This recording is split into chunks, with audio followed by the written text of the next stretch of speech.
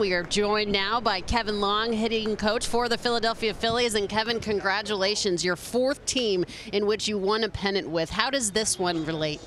Well, they're all special, and I never take it for granted. It's exciting times. I'm excited to see how this one turns out. I know our guys are ready to go. A lot to digest, Kev. Let's start with something that happened in Game 5. Are you surprised that Melvin did not bring in Harper to pitch to Harper in the bottom of the 8th inning? Well, I mean, he was out there, and we knew that there was a possibility he could come in. If he brings him in, does that change what Harper does? I don't know. I mean, he's so locked in right now. And his at-bats, it's just one after another, and he's hitting every pitch, and he's been tremendous. So they could have brought in Harper. They decided to stay with Suarez. I'm glad they did. The result obviously favored us, and Harper took care of it. And now it's all up to Justin Verlander, Game 1 for the Houston Astros. And Kevin, you know better than anybody, you have a team up and down that lineup that hits the high fastball really, really well. Christian Javier, Justin Verlander, highest percentage in terms of fastball up in the zone. I'm sure you guys are prepared for it. How do you plan for that? And conversely, are you expecting more of the off-speed breaking ball stuff? Well, I mean, I think Justin throws a lot of off-speed pitches as well. I mean, he's got a really tight slider. He uses it a lot. He uses it a lot to righties and lefties. He's got the good curveball still. He's hasn't thrown the changeup as much as he has in the past. But the fastball, it plays, it rides, it stays at the top of the zone. We'll be ready for it. And a little trouble early in these 2 starts for him, first couple of innings against Seattle and the Yankees. Mojo, Kev, I mean, you got plenty of it. You've won Game 1 of every series so far. I think it all began with that 6-run rally in the 9th inning in St. Louis. A lot of juice there. Haven't played in 4 days. On the road here in a Game 1. How important early at bats for the Phils tonight? Let me hear. They're all important. We go into each series and we talk about how important every out is. Playing 27, we're going to continue to do that until they say the game's over. So we'll be ready to go from pitch 1. Obviously, those at bats are important, but the ones later on in the game are just as important as well. Earlier today, Harrison Bader, Yankee center fielder, said that Bryce Harper's swing is scary. Why is it scary? It's just so compact and explosive, and it's together. The decision making. There was a pitch in the Suarez at bat. It was a changeup that he laid off, and I just said, "Wow, he saw that really, really well."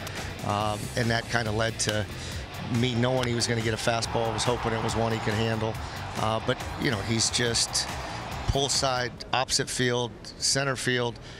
Splits, changeups, curveballs, sliders, fastballs. He's been able to hit them all. He's really fun to watch. This is a very good bullpen with no lefties in it, but a lot of those righties that do very well against left-hand hitters, and you got Schwarber and Harper. You figure the games are going to be close, Kev. That will be interesting late in the game with those 2 up, and they have to use a righty against them. What's your take there? Yeah, well, they made a little change. Oh, that's right. They put Will Smith. They put Will Smith that's in. a good point. So he is in their bullpen. They could put him in there. They could do that, but at this point with those 2, righty, lefty, it doesn't matter. They're putting together good at bats against anybody they face, and I feel comfortable with obviously Kyle and Harper against a righty or lefty right now. You figure that Kyle Tucker's going to get things going. Jose Altuve is going to get things going for the Astros. You guys are all going really well. At least you were at the end of the CS. Who's your X factor? Ooh, boy. Pretty good at this most of the time, but I mean, he caught you. Look at that. There's so many guys that are swinging. Let's go with JT Realmuto. Okay. That's the guy I'm going to put on the spot, and I think he's going to have a big series. Interesting. All right, fair enough. How about this ballpark roof closed? How's it play? You played here late in the year. Yeah, I mean, it's a fair ballpark. I like the ballpark. I like it closed up. Obviously, the weather plays a factor in that, but. You know, I think it's favorable for us. It's favorable for them. They have a good offense. Short left field. Yeah, short left field. So it'll keep our left-handed hitters over there a little bit more. We'll see how it plays out, but I certainly like this ballpark. Spring training, you give everybody a packet on themselves. Why? I just think it's important to show how vested I am in their careers and what they're doing. And the more that I can express my interest in their career, and make it important that what they're doing means a lot to me, it goes a long way. So I start out that way. I do a lot of homework on each guy. I give them the information, and then we start attacking. Like the idea that both the right side of the infield guys, Segura and Hoskins, who made defensive mistakes, base running mistake for Segura too. You know, but no issues from an offense. They did not take their mistake defensively to their next at bat. Thoughts there, Kev? And we talk about that. We talk about turning the page, play baseball. It's going to happen. You're going to make mistakes. This game is not easy. Turn the page, wash whatever happened, and be ready to proceed from there. And our guys have done a really, really good job of doing that. Whether it's a base running blunder, or they don't come through in a crucial situation, or there's a fielding blunder, we express to our guys that these things are going to happen. It's how you handle the adversity that's going to make or break you. And our guys have done a tremendous job getting over those mistakes. And that being said, yesterday, Chris and I had a conversation with Bobby Dickerson, your infield coach, about the defense and how much better it has gotten, particularly in the second half. Alec Boehm, Gene Segura, those types of guys. How much have you seen it improve? A ton. I mean, Bobby works his tail off with those guys, and they're out there working and every single day. And, you know, we put aside time, and our hitters know that, you know, it's not all about the cage. They got to get out there and take care of the other side of the ball. We know there's two sides of the ball. We know that they have to defend, and we put a lot of time and effort in that as well.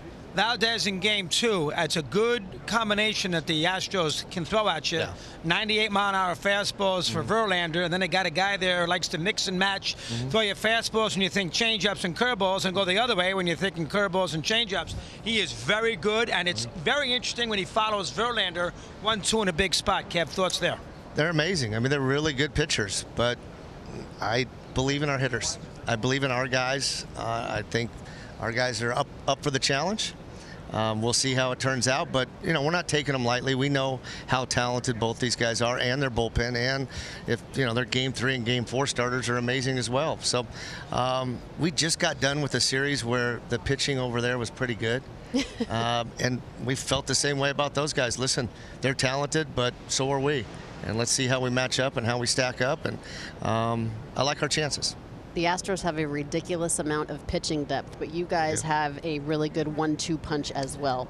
Aaron Nola, of course, Zach Wheeler. Take it from the opposite side. How do you attack them?